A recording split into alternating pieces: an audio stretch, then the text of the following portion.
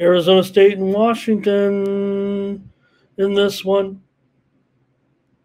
And the Huskies are a massive, massive favorite here against the Sun Devils. But I will say this.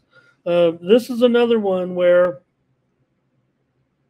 for whatever reason, I know this is the last year of the Pac 12, so I'm probably to throw these well, maybe not, but Arizona State always gets the number against the Huskies. Doesn't matter. Home, road, favorite, underdog. Well, ASU is usually the dog, but uh, not all the time. I mean, this trend is like a decade and a half long or longer.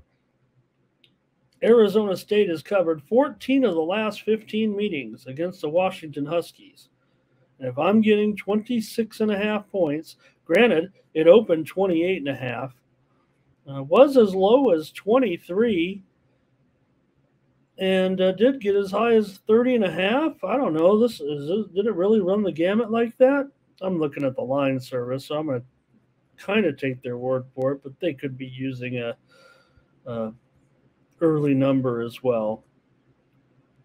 But even as crazy as things can get in the Pac-12, I don't think I can pass on a 14-1 spread run when you're getting 26 and a half points. Now, like I said, Washington's been favored enough in this series that they must just, take the Sun Devils more lightly. Maybe they're in some sandwiches here and there. Whatever the case may be, it's allowed Arizona State to get the number virtually every time. And this total opened 56 and a half, went as high as 62 and a half, and is back down to 60 here, indicating, we'll have some points. Again, Washington, if you look at this one, you're looking at like 43 to 17.